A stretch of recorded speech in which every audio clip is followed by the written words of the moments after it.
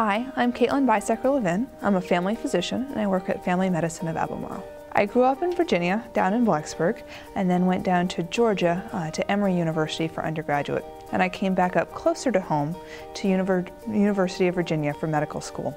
Then I went up to Lancaster, Pennsylvania for residency at Lancaster General Hospital.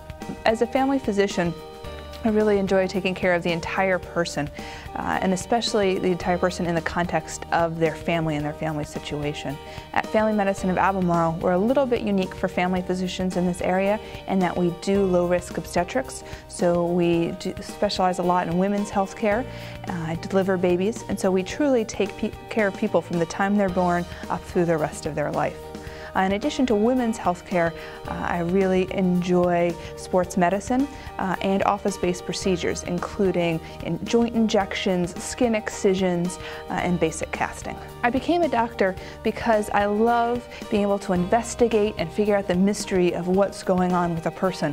But unlike just basic clinical science, I get to do it talking with people and interacting with people and figuring out what's the best cure for them. When I'm not in the office, I like to spend time with my family. I have a young child, so I spend a lot of time with him and my husband.